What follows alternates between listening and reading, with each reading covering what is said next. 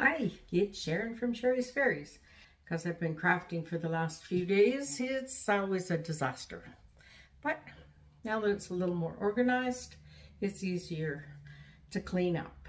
So here we go. We're going to start our tidying up the craft room.